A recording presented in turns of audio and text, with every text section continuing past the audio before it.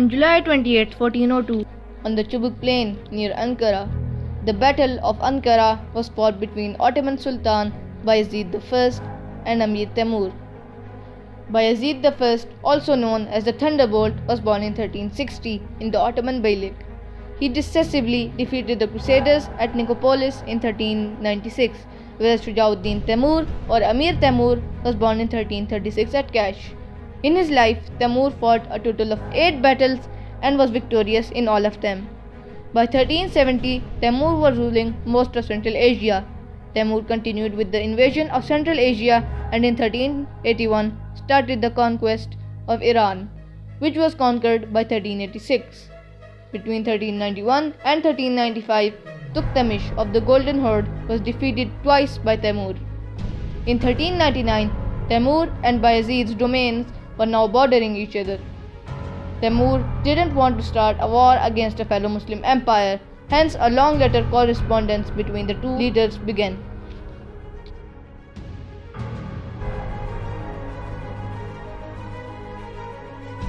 One of Timur's letters said, "Be wise and repent.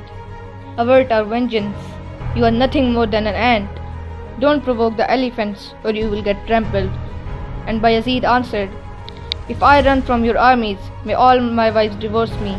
But if you dare to run away from mine, may all your wives belong to other men."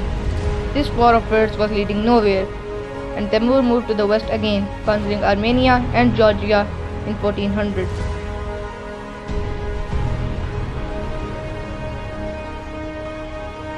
By the end of 1401, Timur took Sivas from the Ottomans and turned it into his base. That was the beginning of the war. When Timur besieged Ankara, Beyazid lifted the siege of Constantinople and moved his troops to Anatolia. His troops reached Ankara by June of 1402. Timur retreated to draw Beyazid away from his defensible position.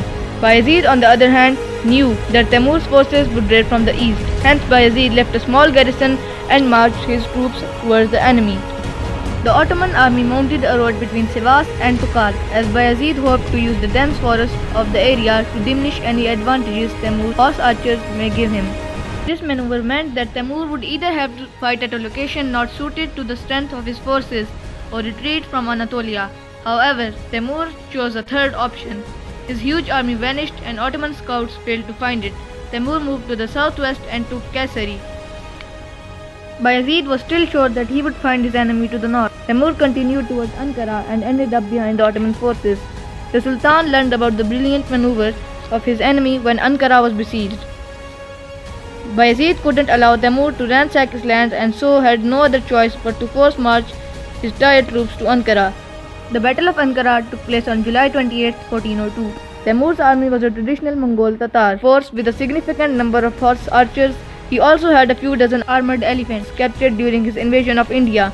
Meanwhile, the Ottoman army was a mix of old Seljuk irregular forces, Tatar mercenaries, a small professional army corps created by the earlier sultans, and Eastern European knights led by a Serbian vassal of Beyazid, Stefan Lazarevic. At the beginning of the campaign, Timur and Beyazid had similar numbers, with more than 100,000 troops.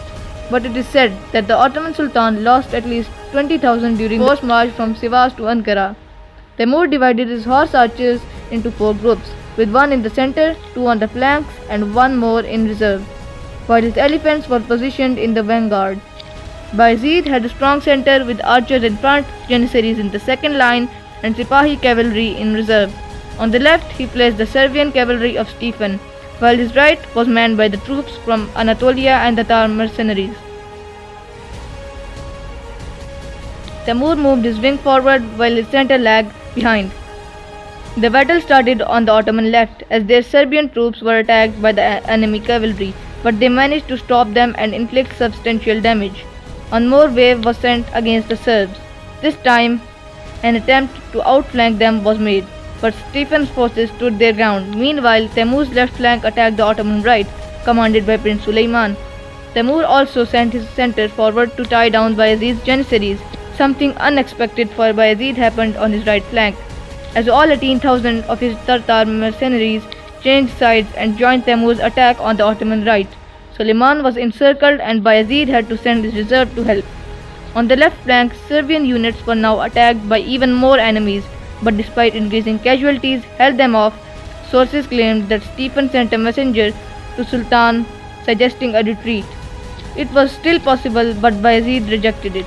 At this point, Prince Suleiman was ordered to withdraw to save his life, while Stephen was told to hold his flank with a portion of his forces and covered the retreat with the rest.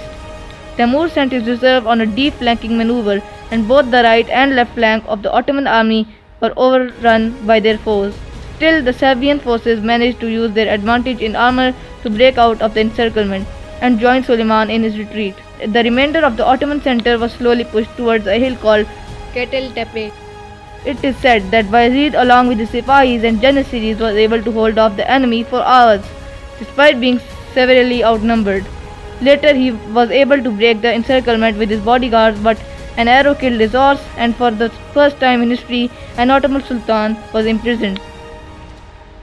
Although both forces lost a significant number of warriors, Timur had a decisive win.